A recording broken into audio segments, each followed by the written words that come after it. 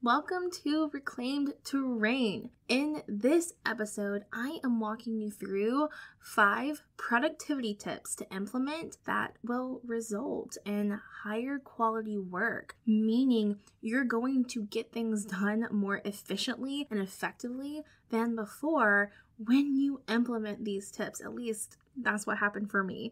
And in addition to that, it also has helped me to work with my energy.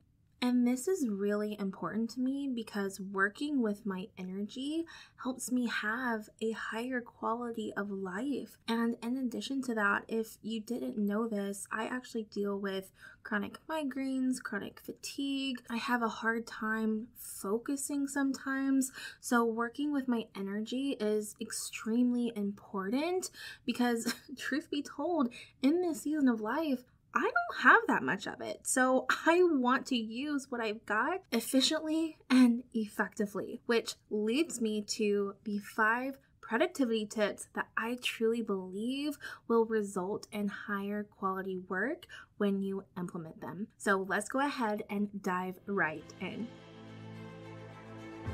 Hey Queen, welcome to Terrain. I'm your host, Hannah Brindley, daughter of the King, certified life coach, and faith-fueled business mentor. I know you are so sick of feeling like you worked so hard in your business with little to no reward while staying in this same cycle of self-sabotaging tendencies you know are keeping you stuck.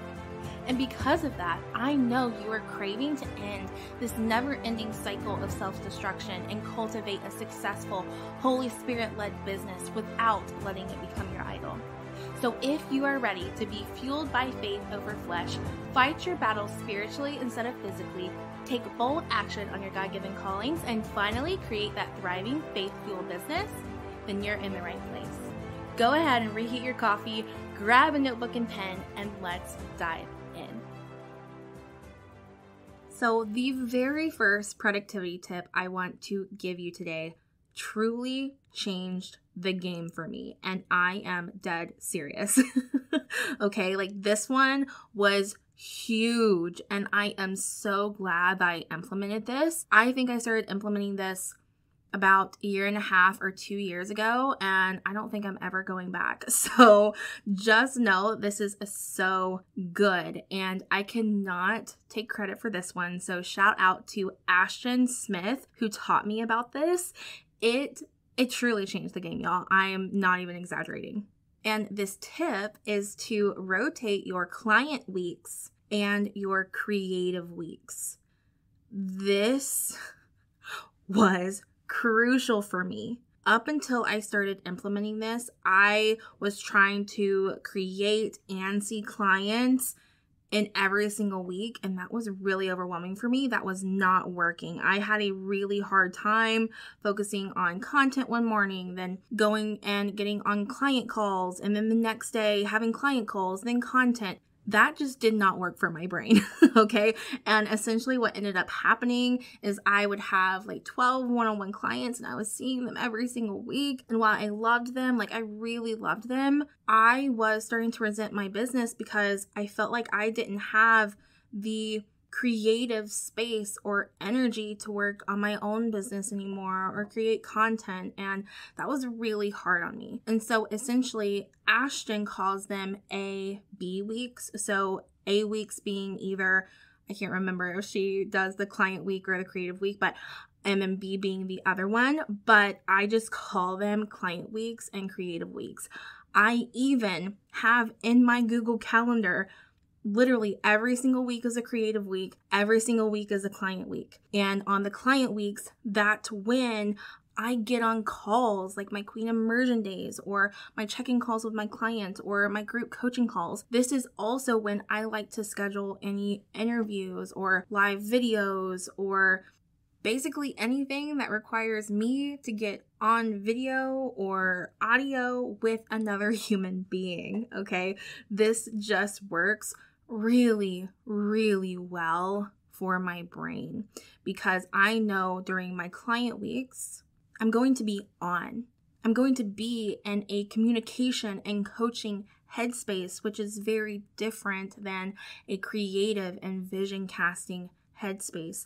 So I like to do that every other week. And then on my creative weeks, that's when I like to pour into my own business. That's when I like to vision cast for the future. That's when I like to create content and produce podcast episodes, write content or film reels. And having separate weekly focuses really gave me the space to be able to do that and actually enjoy coaching again, because my weeks are separated in that way. I love to coach, just like I love to create content. But the thing is, if I'm only creating content, I start wishing I had some coaching clients. And if I only coach, I start really wanting to create content again. And I knew I needed to do both efficiently and effectively, and I couldn't do that before I implemented this. So again, shout out to Ashton Smith, because this was a game changer for me. Also, I want to touch on the fact that I mentioned I did weekly one-on-one calls before I shifted into this. When I shifted into rotating client and creative weeks, I made the call to stop doing weekly calls and transitioned into a new business model. And that has been incredible for me. In this business model, I do teach my clients inside of FCA, but essentially what I'm mentioning here is if you are currently seeing clients every single week and you want to implement this, if you are doing, weekly 45 to 60 minute calls, maybe transition them into bi-weekly 60 to 90 minute calls. I've also found this is really fantastic for the client as well, because you can think of that client week as their preparation week and getting things ready and getting their action items together. But then the next week is really focused on implementation for them. So if you can't tell, I am a big fan of this, and I highly recommend it. Highly. So that being said, let's move on to tip number 2. Now, tip number 2 is essentially a technique that the client and creative week essentially uses, and that is batching focuses. So essentially, like I mentioned in tip 1, during the client weeks, you are focusing on clients. During the creative weeks, you are focusing on creativity and content and curriculum or anything on the back end that you need for your business. You can also call it a CEO week, right? But essentially, tip number 2 is batching focuses, and not just for your weeks, but for your days and for your work blocks. What are you going to be doing each individual day of the week during the time you are working? So here's an example. Let's say it's a Monday during my creative week. And so let's say that Mondays are actually devoted to marketing. Now, this essentially would mean that on Mondays during work blocks, the focus would be on creating marketing content for that week. So from 2 to 4, say you're batching your task. That's when you would focus on creating marketing content for that week. Or maybe it's 3 to 5. Or maybe it's 12 to 2 and then 3 to 5. Essentially, you need to know when you have time to batch your task and then what the tasks are going to be. And so essentially, batching focuses just means you are grouping similar tasks together and focusing on them. This is actually really good for your brain, because if you go from creation to client calls to admin, it takes more time for your brain to catch up to what you are actually doing and focusing on, and it takes longer for you to actually get into the zone of what you're doing. So if you actually decide, hey, I want to focus on just creating marketing content for the week, it's going to take you that one time to get into the zone, and then you don't have to switch task. So essentially, you're doing as much as you can on one type of task in one work block, or even in one day if you have multiple work blocks throughout the day. So a little recap so far is that we first want to rotate between our client weeks and our creative weeks. Then after that, we want to make sure that we have specific batching focuses for each day of the week. Then from there is tip number 3, which is to implement the Pomodoro method. I love the Pomodoro method. And essentially what this is, if you've never heard of this, I work in Pomodoros. And working in Pomodoros means that I work in 25-minute increments. And you can essentially think of this like high intensity interval training, but for productivity. So essentially during my 2-hour work time, so say I have a 2-hour block of time that I am working, I am in the zone for 25 minutes. Like no distractions, no notifications on my phone. I've got focus music playing. My phone is across the room. All of my distractions are gone. And then after those 20 minutes are up, because I literally set a timer, if you don't want to use your phone, you do not have to. You can use a kitchen timer. You can use some other timer. You can do it on your watch, whatever you've got. If you need to do it on your phone, just put it across the room. No big deal. But essentially, the key is to have zero distraction during this time. And then take a 5-minute break, do some jumping jacks, go outside, walk around for a second, use the restroom, do what you got to do, but then come back and do another 25 minutes. This has worked really, really well for me because I have this tendency to get overwhelmed if I sit down and I'm like, okay, I've got to work for 2 hours or 3 hours. That is very overwhelming for me, and also a recipe for distraction, because if I think in my head, oh my goodness, I've got 2 hours of work to do, that is 1, really overwhelming to me, and 2, I will start distracting myself with things because I have to sit and work for 2 hours. So I will start scrolling, or I will start browsing on my internet, or I will just start counting things on my wall because I'm trying to distract myself from my work. And then before I know it, I've got 15 minutes left in my 2-hour work block and I got nothing done. So that being said, the 25-minute increments have been really, really great for me. However, some of my clients really like doing 50 minutes of work and then 10 minutes of rest. Some of them like to do 15 minutes of work and like 3 minutes of rest. So find what works for you. I have found that 25 minutes works perfectly for me, but also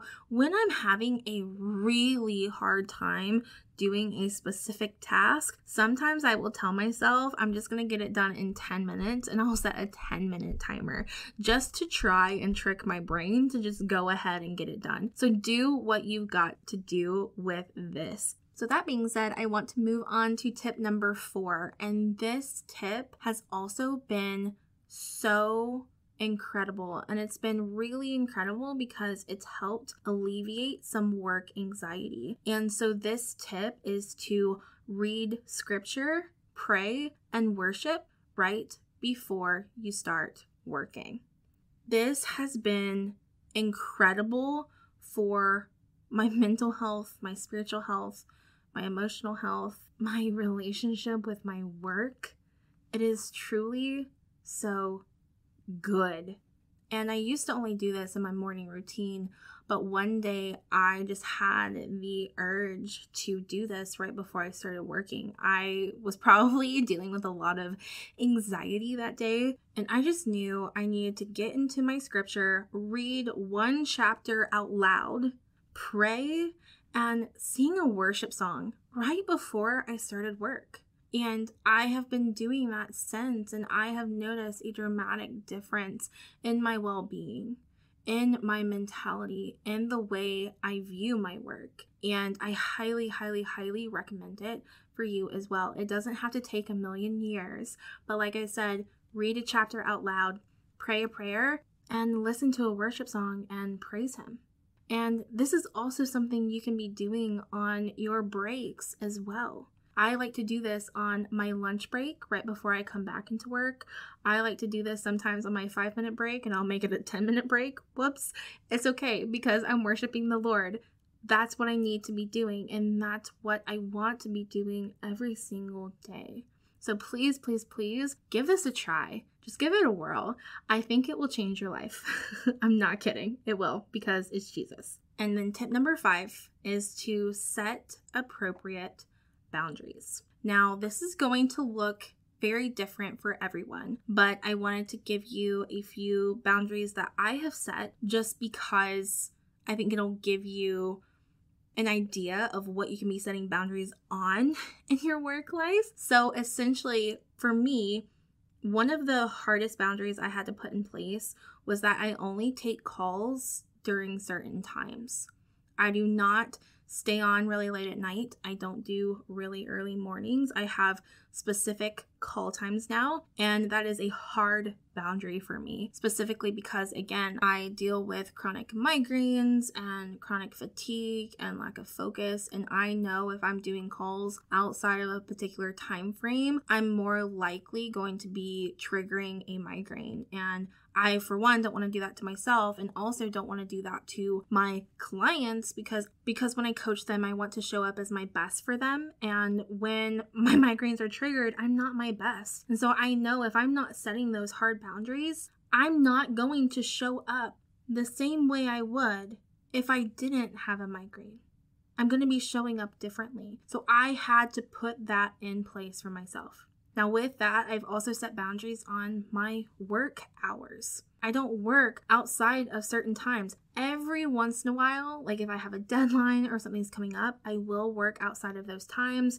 Or, maybe something in my personal life has come up. I had to take a random day off and needed to work on a Saturday. I will do it if I have to. That is the beauty of having your own business. But I also want to put boundaries and parameters in place of when I know I'm going to not be working. And this is really, really critical for having that quote unquote work-life balance.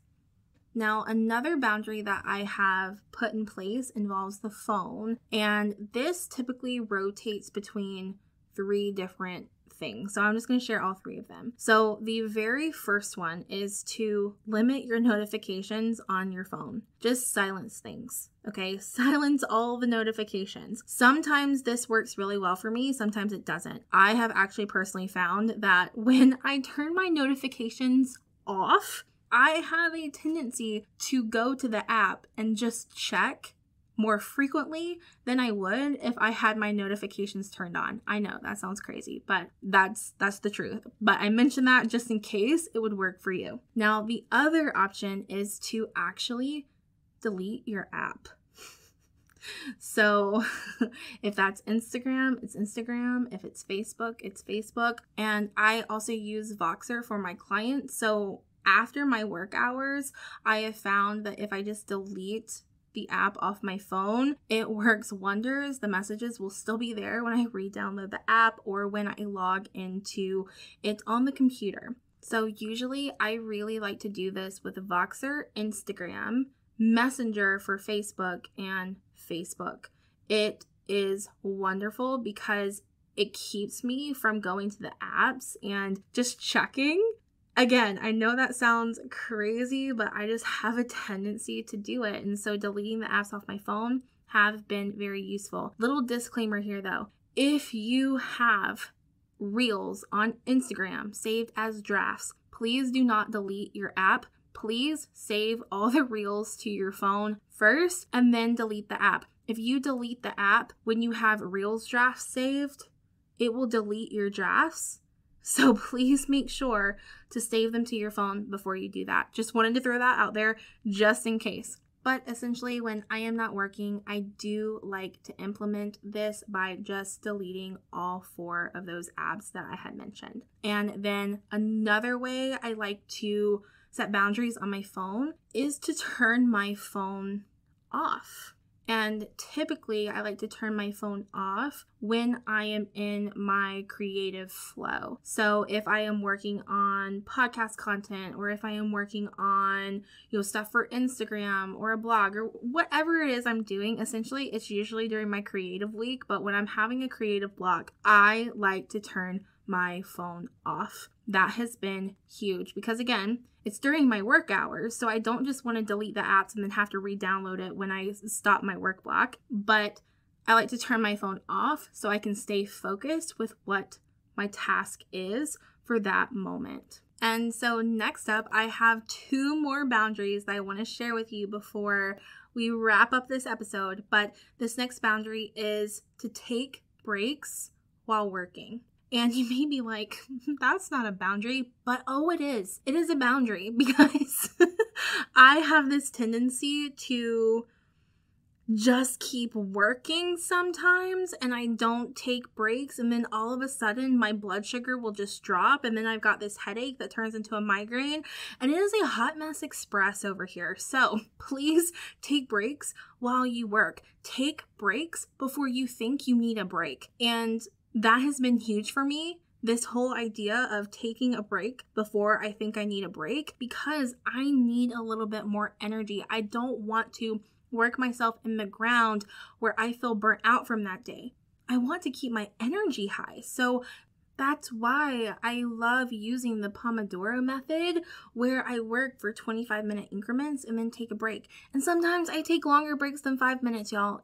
It's all right. It's just part of the process. But I know for me personally, I need those breaks or I'm going to get really worn down. And during those breaks, I always like to try and get in some movement or get outside if I can, get into scripture, and eat some healthy snacks and drink some electrolytes, because my brain needs those things if I'm going to keep being creative and going to keep up with the high energy. Because remember, again, I struggle with low energy to begin with.